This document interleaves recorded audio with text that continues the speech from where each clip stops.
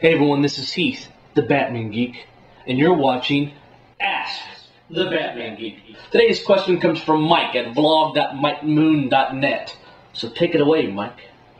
In the TV show that I watched as a child growing up, how did they explain, or did they explain, how Bruce Wayne came upon his money?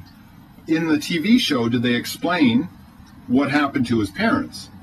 And also, did they explain in the TV show what his parents or what his dad did or his parents did to get all their fortune?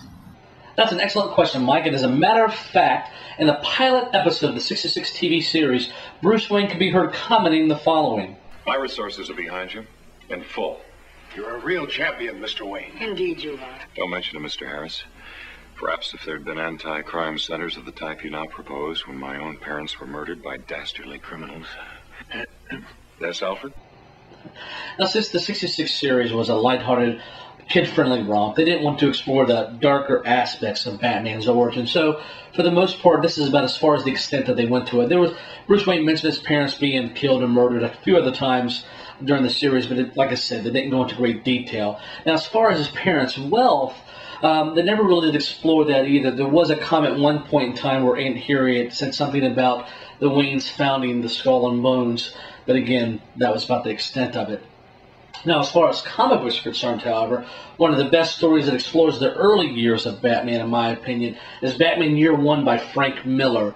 As a matter of fact, I would argue that's probably the last good Frank Miller superhero story that he's created. But that's a story for another day. Anyway, Mike, thanks a lot for the question. I hope you found it enlightening. And this is Heath's... What was that?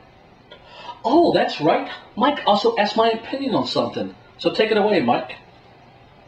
There were 3, I believe, Catwomen in the TV series. In your opinion, which was the best Catwoman in the TV series? Mike, I gotta be honest with you. For me, there is only one TV Catwoman, and that is Julie Newmar. Lee Meriwether and Eartha Kitt were fantastic as well. Great ladies, but for me growing up, I have to say that it was definitely Julie Newmar. I had the honor of meeting her during Motor City Con last year, and she's a wonderful, wonderful lady. Also got a chance to meet Lee Meriwether as well. She was fantastic. They're both fantastic ladies, a lot of fun, but as a kid growing up, it is definitely... Man, I mean, come on, did you see the hips on her? Man, for a young man, she was definitely, she was hot.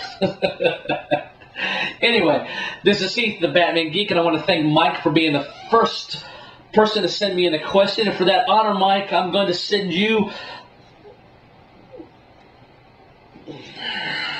something. So, anyway, this is Heath, the Batman Geek, signing off till next time. Oh, I got a live one here.